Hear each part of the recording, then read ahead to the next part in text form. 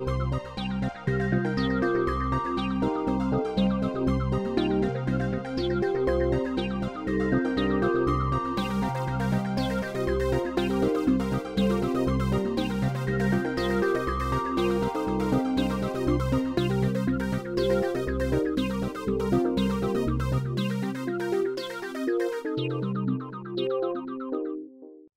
to A Conversation with History. I'm Harry Kreisler of the Institute of International Studies. Our guest today is John Abizaid, who is a retired U.S. Army general and former commander of the Central Command. He is the first Annenberg Visiting Fellow at the Hoover Institution and this year's 2008 Admiral Chester Nimitz Lecturer at UC Berkeley. General Abizaid, welcome to Berkeley. Thanks, Harry. Thanks for having me here. Where were you born and raised? Well, I was born in Redwood City, California, and I lived there for about 12 years or so, spent some time on and off in San Francisco, but for the most part it was Redwood City. And then when I got ready to go to high school, we moved up into the Sierra Nevada mountains in Mono County, Colville, California, and I graduated from high school there, and after that was into the Army. And looking back, how do you think your parents shaped your thinking about the world? Well, my dad in particular really shaped my thinking about the world. He was a World War II Navy vet. He had served in the Solomons and in the Pacific. He had seen a lot of action on a small ship in the middle of the Pacific.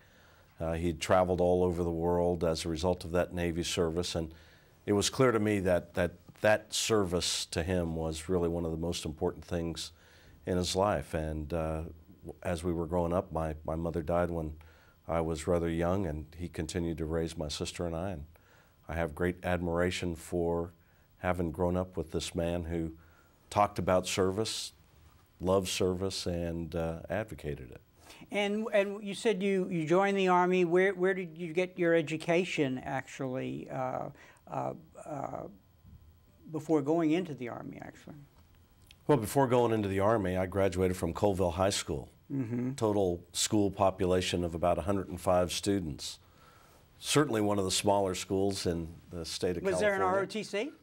No, there wasn't an ROTC. There wasn't a lot of things going on at Colville. But there were many things going on at Colville at the same time. For example, I wanted to study German, and in order to study German, I had to take a correspondence course, and they allowed me to do that. So it was a good experience growing up in a rural county, in a small area, small school. We had excellent instructors, and I think they prepared me about as well as could be expected to go on to West Point.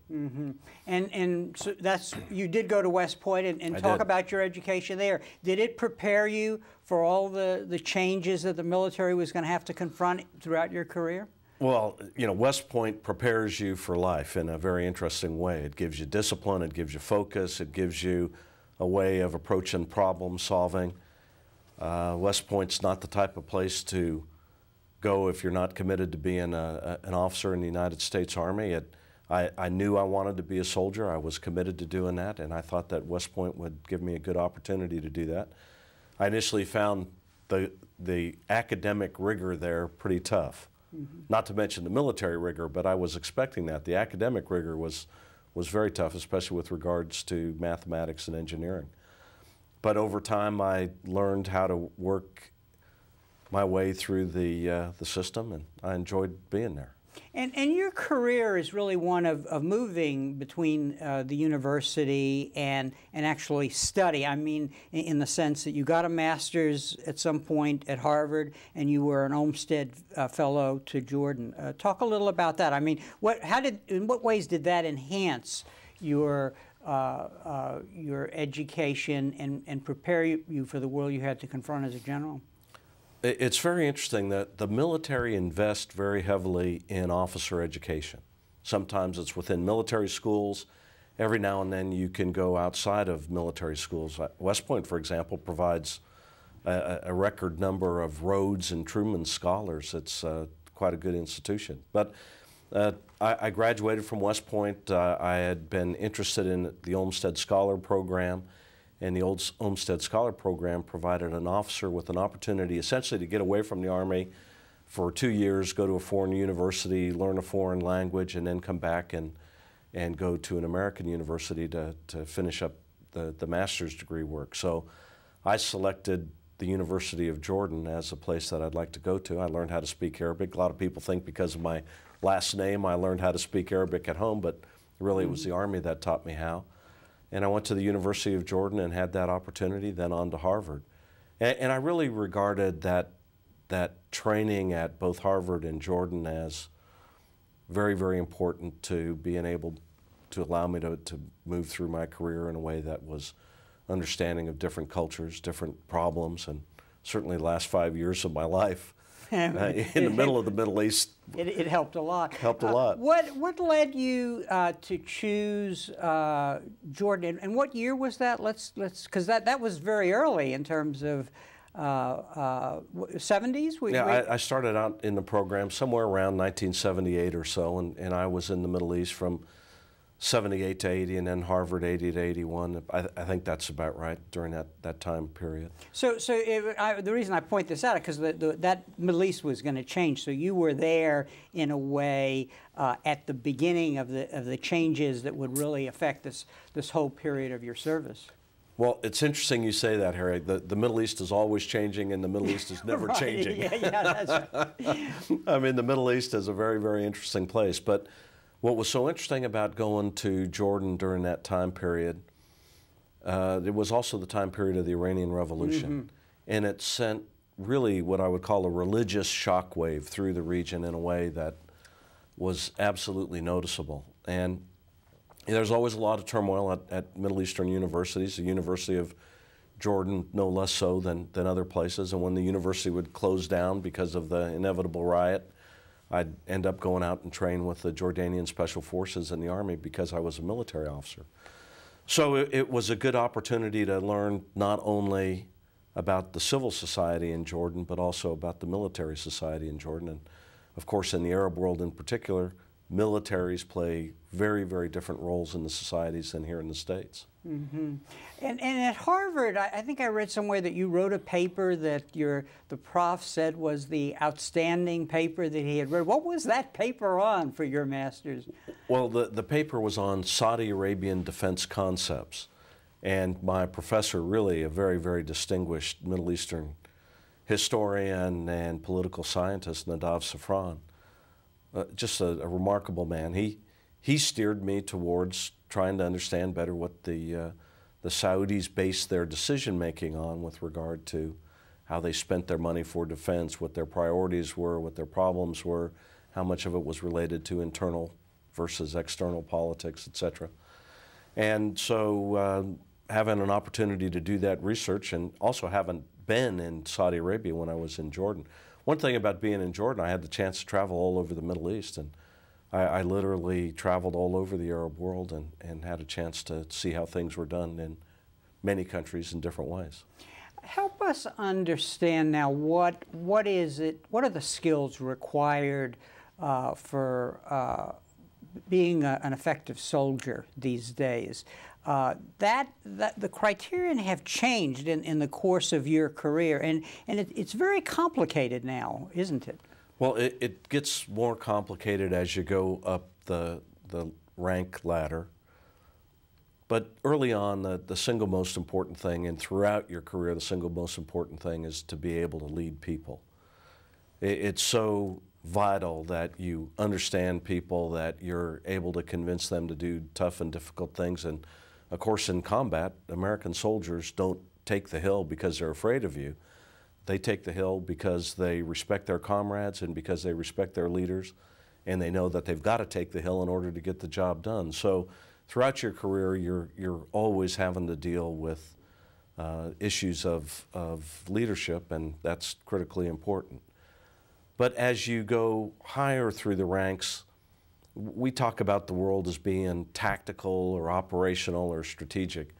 And you find yourself going through these various levels of command. As a young officer, it's tactical. How do you take the hill?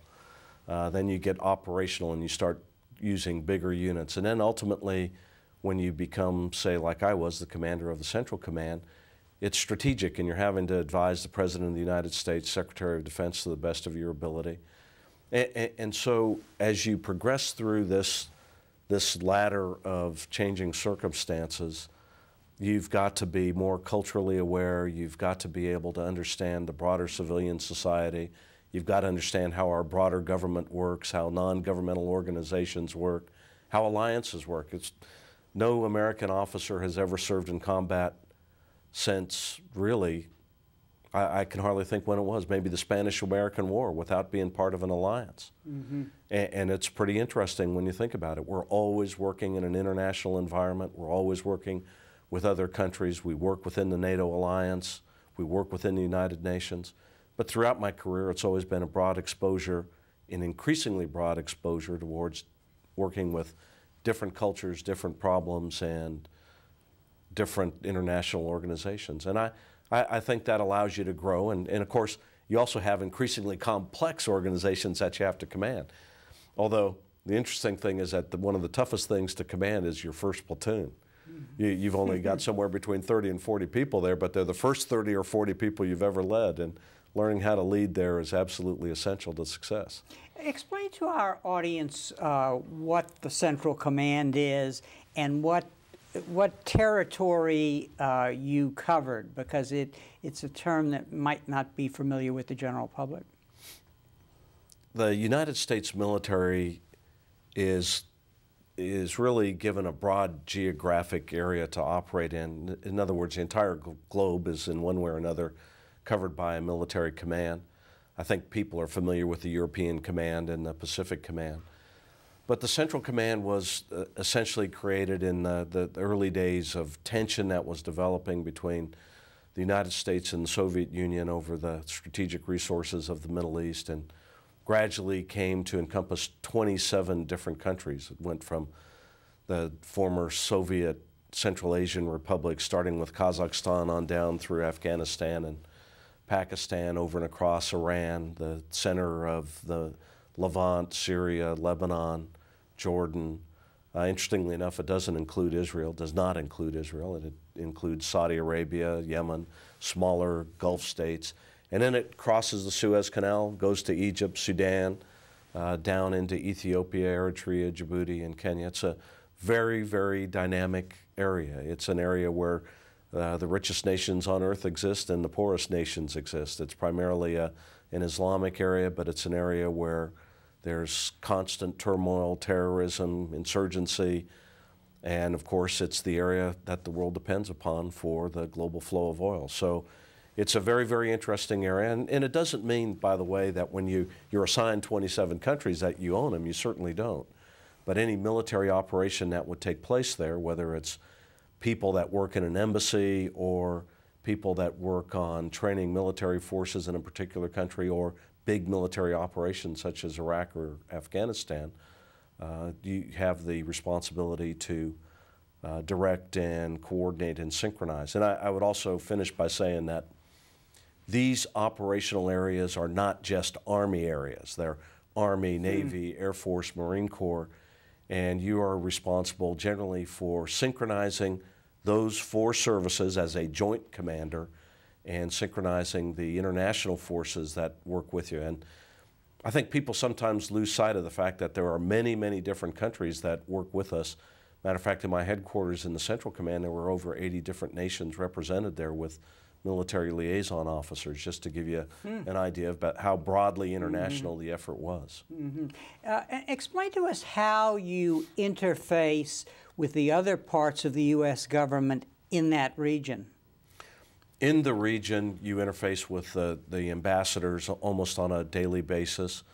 And because of your position as a high military leader of the United States, and because you're regionally based, you become a person that frequently talks to the leaders of the region. President Musharraf, President Karzai, the Prime Minister of Iraq, you name it, you have access and opportunity to talk to them. Primarily you talk to the military officers, of course, but over time you also find yourself getting to know the kings and sheikhs and other key leaders of the region. You also interface with the U.S. government in Washington. So, for example, you have to conduct meetings in your own area to organize the U.S. government effort to the extent that you can. You also have to deal frequently with the Central Intelligence Agency and the other intelligence agencies to understand what's going on. But back in Washington, there's an interagency process that's going on, and you are frequently represented in the interagency. But most importantly, what you're trying to do is organize the military forces under your command. And for example, in my command, the Central Command had the multinational force in Iraq commander, who was a 4-star commander that worked for me. The commander in Afghanistan, who currently is a 4-star commander, he also would work for me, although the command relationships have changed over time. And we had a small command in Djibouti in the Horn of Africa, worked under my command. And then there were Navy, Air Force, Special Operations commands that were regional commands that reported to me as well. So, I mean, it's a complex organization. It's a big organization. At its height, it was probably 350,000 Americans and another 500,000 or so partner nations, partner forces that were participating. And currently, it's probably closer to 250,000. Mm-hmm. If you were asked to brief the next president, not the top secret part, but just kind of give him the lay of the land, what do you see as the problems emerging, in this area? And a lot of our problems are things that we're going to have to address or find solutions for will be coming from that area. I would tell the President, look, Mr. President, you need not to only worry about Iraq, and you need to not only worry about Afghanistan. Certainly, they are immediate problems that we've got to be concerned with. But you need to look at the broader regional problems and the broader ideological movements that are in the area. And the first thing I'd say is that there is a very serious ideological movement that is a Sunni Islamic extremist movement led by Osama bin Laden and exemplified by Al-Qaeda. That is a movement that certainly isn't mainstream yet in the Middle East, but it's just not a group of terrorists. It's a movement, it's an idea, and we need to understand that that idea is implacably opposed to American presence and indeed seeks to dominate the region with a form of religious extremism that most people in the region don't want to be ascendant. Then I'd say the next big problem is the rise of Iranian Shia revolutionary ideology. And again, it's an ideological religious movement that is, again, implacably opposed to American involvement in the region, yet at the same time one that may not be at the beginning of its ideological life, such as Al-Qaeda, but one that the people of Iran are probably getting tired of, and that you will have to watch Iranian attempts to dominate the region and counter them in a way that makes sense over time. The third point I would tell them is that while we're not using our own military forces daily in the Arab-Israeli, better said, Israeli-Palestinian theater, that you have to understand that the continued corrosive effect of this problem is creating a dynamic where people move to the extremes, and it makes the region very, very unstable. And then the final fourth big problem that I would make sure he understands is that one of the reasons we're so heavily engaged in the Middle East that none of us can deny is our continued dependence upon Middle Eastern oil. And in order to gain diplomatic and political and military maneuver room, we need to figure out how to reduce our dependence over time, knowing that there's no easy solution to this, on the flow of Middle Eastern oil. And clearly, American military power has to confront Sunni Islamic extremism. It has to contain Iranian ambitions. Diplomatic power, political power has to do what it can to move the Arab-Israeli process forward. But ultimately, it's the American military shield that keeps the flow of oil moving. And it should come as no surprise to us that our enemies are trying to disrupt that movement. And when I say our enemies, I don't want it to sound as if this is American domination, because it's not. American military power keeps the flow of oil going, not just for the United States of America, but for our friends and our allies and the producing nations. So what you just described raises a question about distinguishing between non-state actors and states like Iran that are adversaries or potential adversaries. Talk a little about, what we have to do to deal with two different kinds of problems, although they both may pose threats. Yeah, it's a very interesting question, especially with regard to Al-Qaeda, because as you've clearly said, it is a non-state phenomenon, and unfortunately it may be the beginning of the way things are going to be in the 21st century, where we deal a lot more with super empowered non-state actors. And Al-Qaeda, you have to give them credit for what they've achieved. I have no admiration for them, but on the other hand, they've managed to attack us at home. They've managed to attack really in a broad range of countries around the world in a way that's brought their cause to the attention of many. They recruit, they train, they proselytize, they organize on the virtual space and the internet in a way that's very, very sophisticated, very dangerous. And yet they purvey an ideology that really isn't very popular with the people in the region.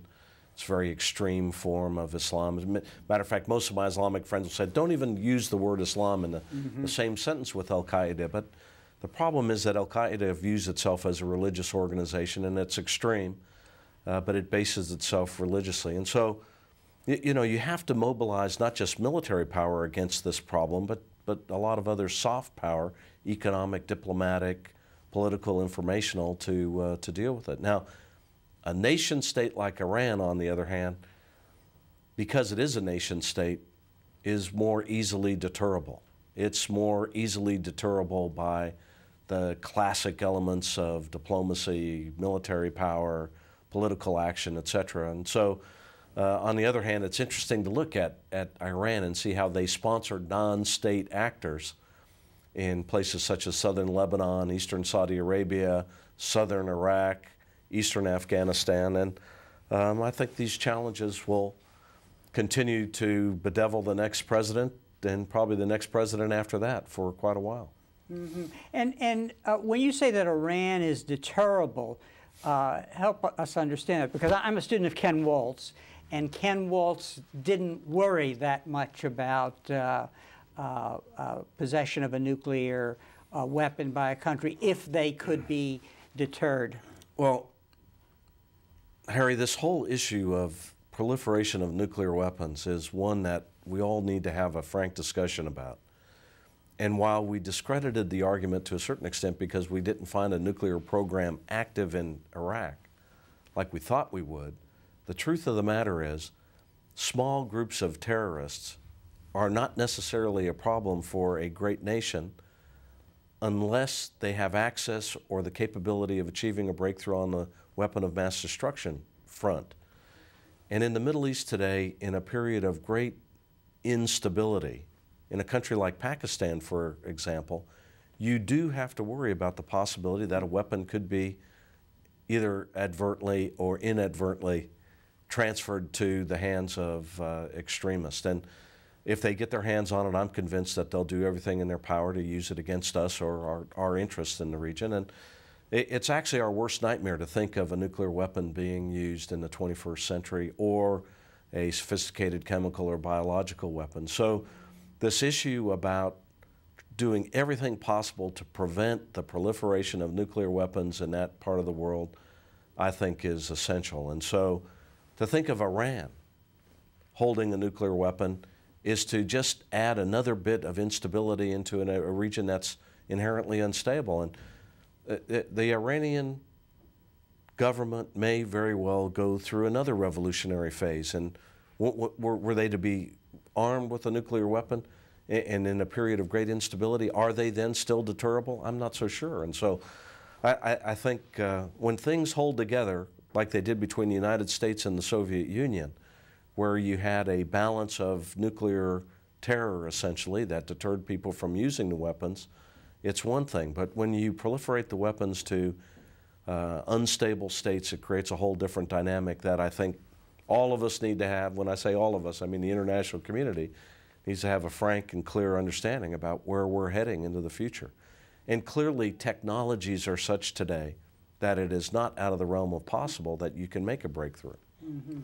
Well, one of the challenges that the next president is going to be confronted with, and future CENTCOM chairs such as yourself, is this question of, okay, you have a deteriorating state, a failing state, a failed state, whatever, and the choice has to be made between a military, actually taking action, taking military action, possibly invading, but then also worrying about what happens afterward. So and this seems like a really big problem for the military to think about, namely being to handle the bad guys in a military operation, winning that operation, using the best technology, relying on the revolution in military affairs, but then what happens after that? Talk about the challenges there for the next president and for the next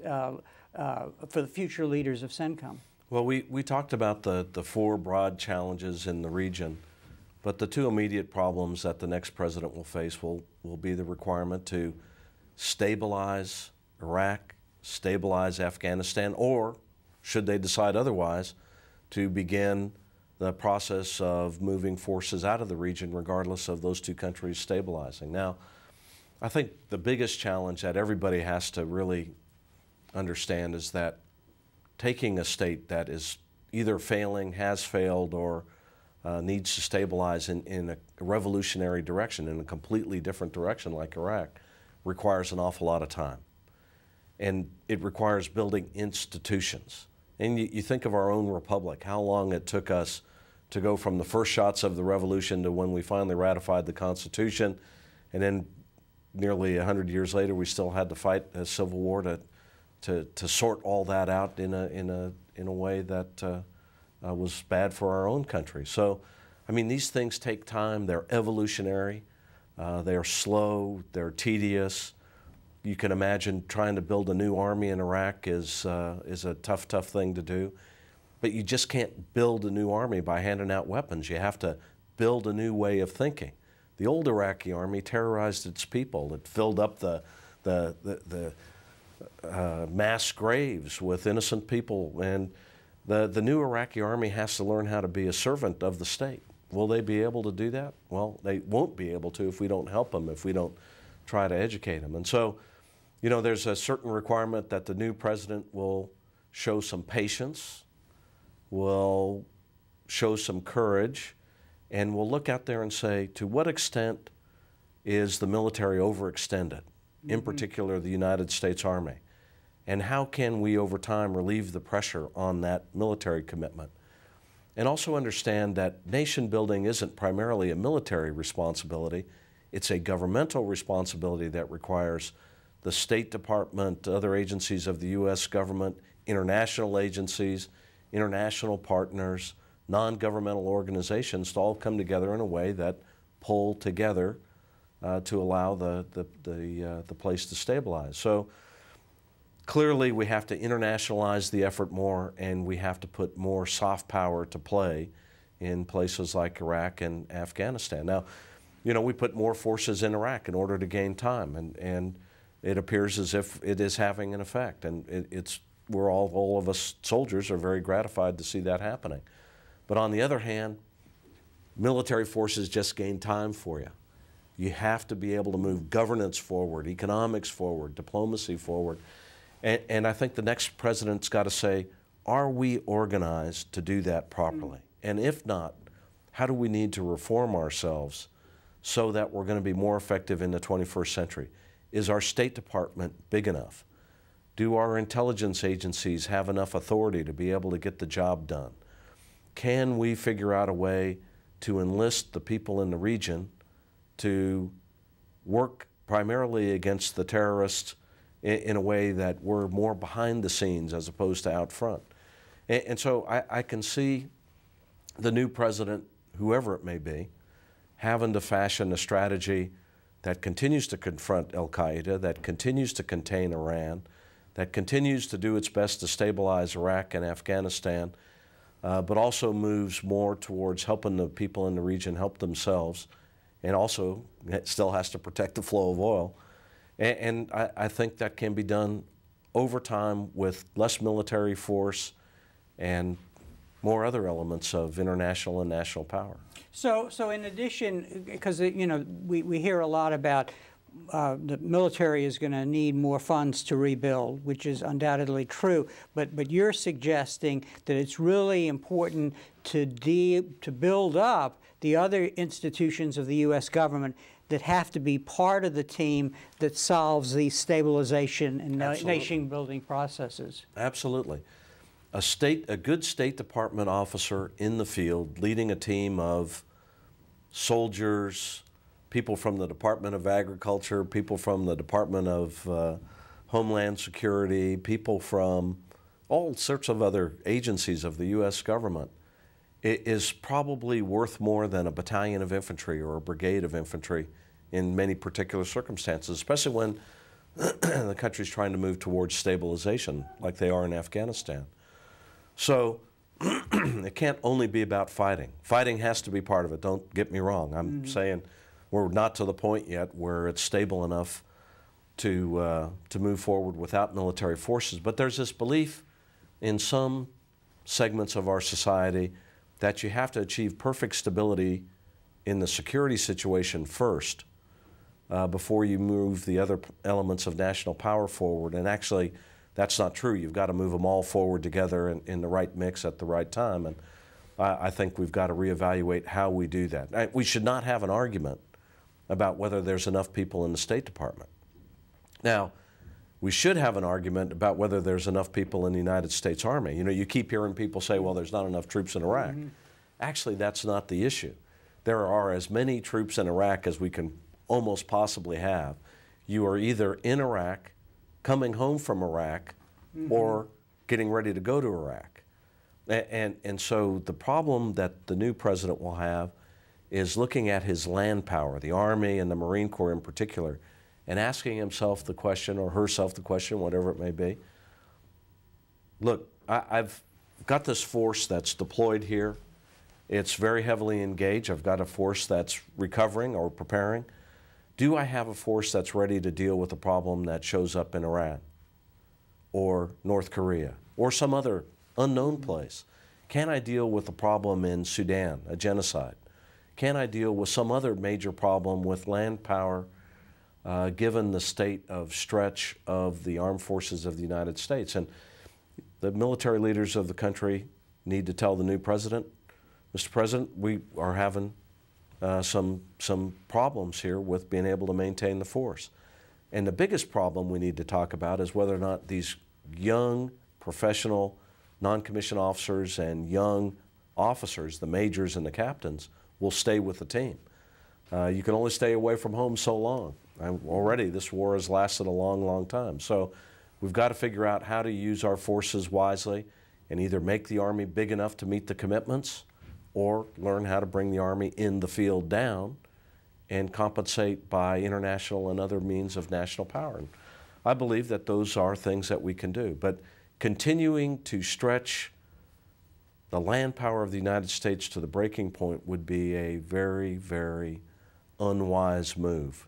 But there are options, and it can be done. Well, one of the consequences of our recent experience in the last 6 years is the burden, it seems, that it's placed on the American soldier and the American soldier's family. And this seems to operate at various levels. For example, our soldier really needs to know a lot. In other words, it's as if he's got to work with a handheld computer to direct targets. I'm doing an ideal type here on the one hand, but on the other hand, he's suddenly got to put down his computer, go into a community, and meet with the city council and help organize it. It's really a heavy burden that may be too much, and that may be why you're suggesting that we need other parts of the government there. Well, I don't think the operational and tactical style is too much. Matter of fact, when I've been, like I say, in the Middle East for nearly 5 years, up until the point where I retired.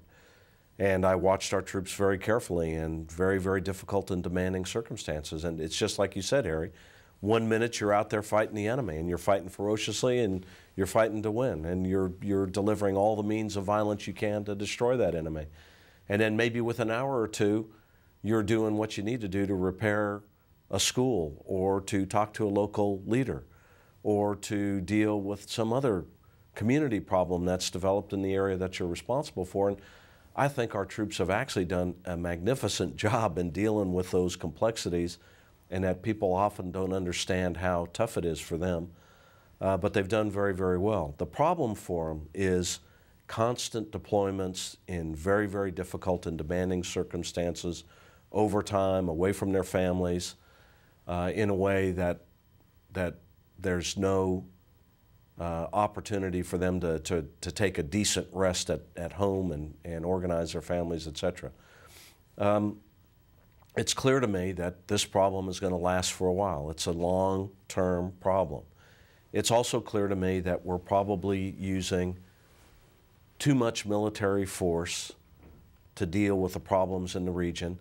And while it's essential that we stabilize Iraq and Afghanistan, in my viewpoint, we also have to understand that it's essential that we start moving more towards international and other sources of soft power to help out in that respect. And in today's world, which is increasingly interconnected, we're able to do more. And I think you'll see whatever president shows up coming to a pretty clear realization that there are other ways to deal with the problem of the Middle East than just military means alone. In the Iraq War, and you talked a little about this yesterday, there was a refusal by the governing group to essentially mobilize the country, to do all sorts of things to generate a sense of the importance of what the military was doing. Is that a fair assessment? And what can we do about that? I mean, we don't want to mobilize the country so we think the military is the only solution, which you just said, you know, we've got to get away from, basically. But on the other hand, we want to be able to support the military in what they do. And here, you know, one thinks of all of these horror stories that have emerged about the way our soldiers are being treated, those that have been injured, you know, and so on, the provision of adequate armor and so on for the vehicles and so on. Talk a little about that, because it's a fine line. We don't want to become a military state that sees all of our problems in military terms, but on the other hand, we want the military to have the support they need. It's a political problem. Well, mobilization of the society to deal with the problem is a political problem.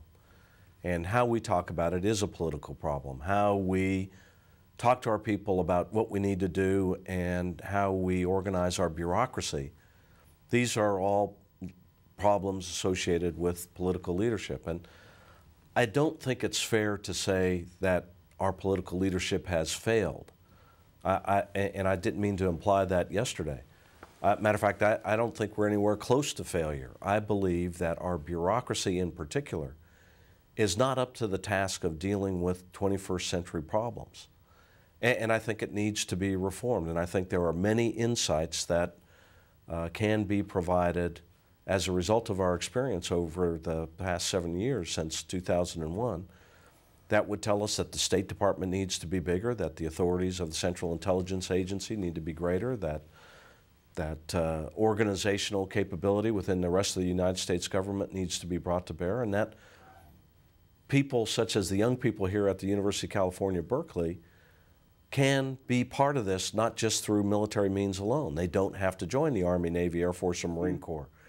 But they could join the State Department, they could be a member of some other element of the government, or they could join a non-governmental organization, people that are building schools, people that are building roads, et cetera, et cetera. And as I think of the military community and how deeply engaged in this battle we are, and as I go around Palo Alto, California, or Berkeley, California, it's clear that we're not completely engaged the same way the military community is. How do we collectively share the burden more if we think it's a worthy burden to share? I personally think that we've got a great, wonderful group of young people who are looking for opportunities to serve the country, and we should figure out, and it's just not young people, by the way. It's amazing how many older people have asked, look, I'm a retired engineer, I'd like to go to Iraq and help out. How can I do that? Those mechanisms are not easy, and we should have that conversation with our people. Okay, how do we get more people to be involved in this problem in the Middle East if we believe that this is a problem worthy of spending the time and sacrifice necessary to solve? Mm-hmm. Let's talk about some of the problems that came up for the institution of the military in the course of the conduct of these two wars. And I want to ask you first all about the Geneva Conventions and the question of torture and how the military can fix things so we don't get isolated incidents like happened at Abu Ghraib again. I know that there was a lot of concern among the JAGs in the conduct of this war about directions that were being taken from Washington that could have possibly sent the wrong signal. Well, we should beware of introducing any ambiguity to soldiers in the field. And to the extent that they would read a newspaper article and think that there was somehow or other some change in whether or not we were applying the Geneva Conventions was something that we really couldn't afford to have happen. Look, the United States military does not condone torture. What happened in Abu Ghraib was a huge stain on our honor, and it happened while I was in command. And all of us really rolled up our sleeves after that and said, look, we have got to ensure that our younger people understand that we've got to treat people, even people that are trying to kill us that are in our custody, with dignity and respect to the extent that we can. And really, there is no place for torture. I believe that we've got to conduct ourselves in a way that allows us to be able to win this war within our value system. And I believe the vast majority of soldiers believe that as well. So, on the other hand, Harry, when bullets start flying, when people start dying, when combat is engaged, it's not easy to turn your mental machinery off and immediately walk away from the brutality of what you just were doing and become a person that can act rationally. So it's a tough thing. There's no more disciplined force that has ever been fielded than the United States military. We do a tremendously good job in preventing collateral damage. We do take care of people that are in our custody to the best extent that we can, and we absolutely cannot condone walking away from the Geneva Conventions. On the other side, look, whatever orders that we have from our national command authorities these are the orders that we'll follow. But we never received any orders that said to torture people.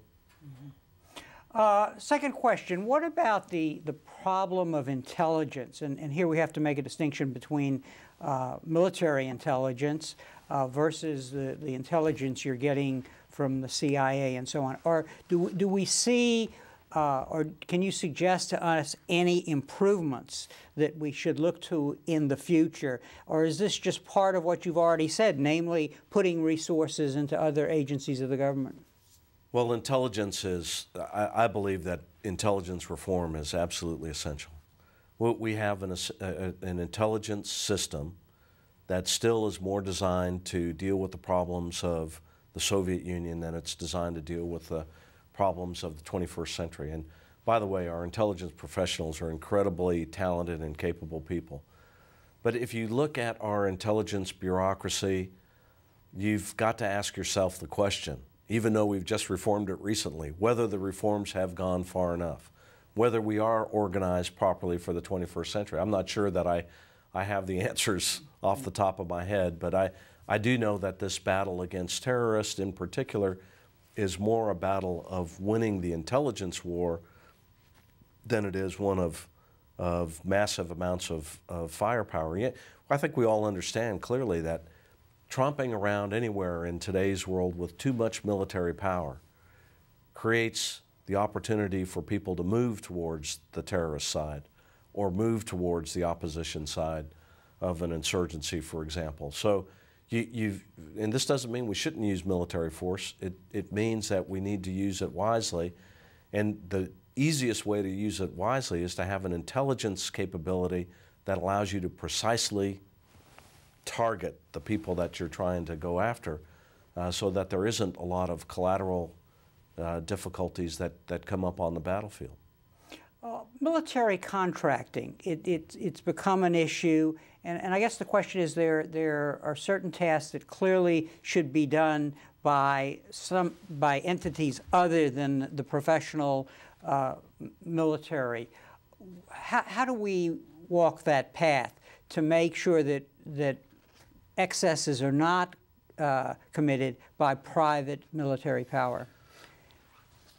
I think in today's 21st century, we'll have a problem that is not just going to be one that the U.S. military faces, but everybody faces, in that there will be more and more people turning to more and more contractors, especially in failed states, especially in areas where difficult situations arise.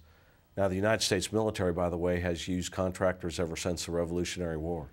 And most of our logistics capability for many, many years has been contracted through various private firms, etc.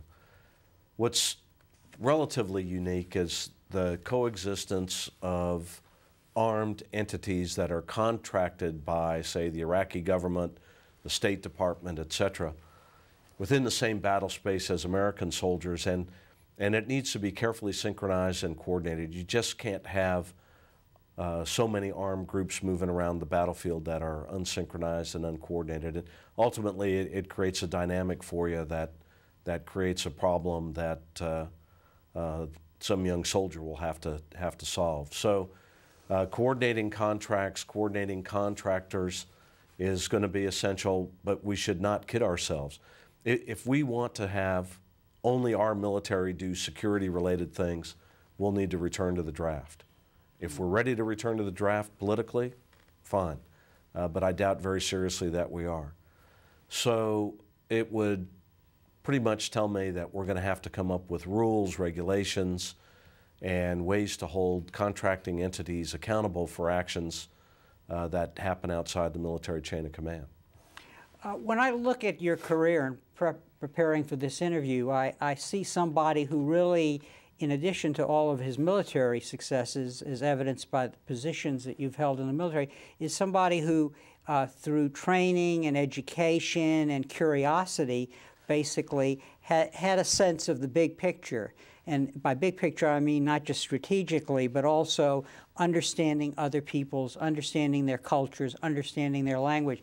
I'm curious, as a military leader, how you, when the tire hits the road, how you adjust to, on the one hand, the realities, on the other hand, your understanding of the realities, but also your understanding of what the chain of command understands, the people above you. I mean, it would seem to me to be a kind of intellectual and emotional challenge. Talk about that a little. Well, it's a very interesting question. You know, as a soldier in particular, you always wonder what the next higher level of command is doing to screw up your life.